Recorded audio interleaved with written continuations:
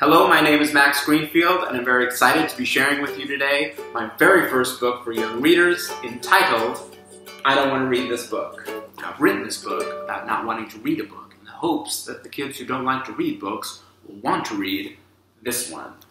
Now, I don't want to read this book, but for Barnes & Noble, the most magical place on earth, I've decided to make an exception.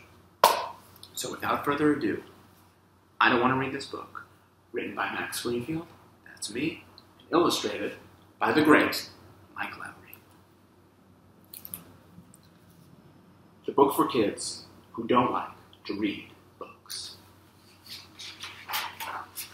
I Don't Want to Read This Book, written by Max Greenfield, that's me, and illustrated by the great Mike Lowry, but you already know this. I don't want to read this book. I know it happens to be the title of this book, but let me make myself very clear. I really don't want to read it. I mean, why would I read this book? I already know what's going to happen. I'm going to open up the front cover only to find pages with, let me guess, words. Sometimes a lot of words.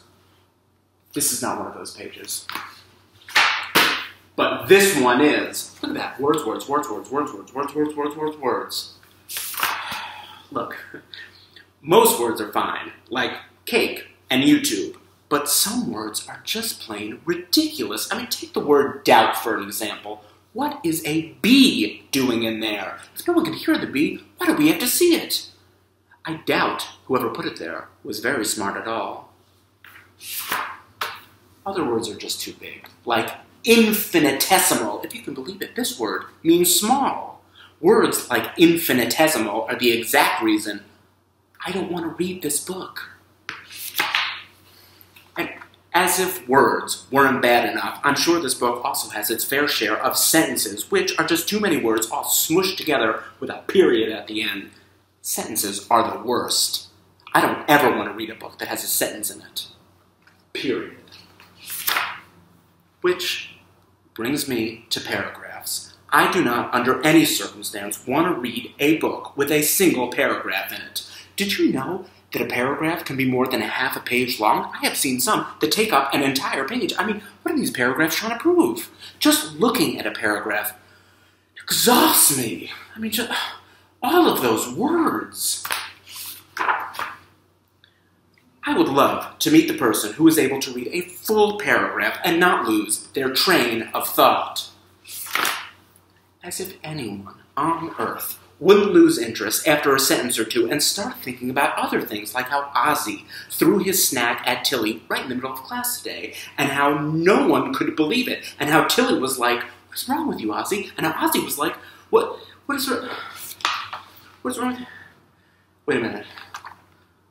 Where was I again? Oh yeah, paragraphs. I don't want to read any book that has a paragraph in it. Paragraphs belong in chapter books, and chapter books are for people with nothing better to do.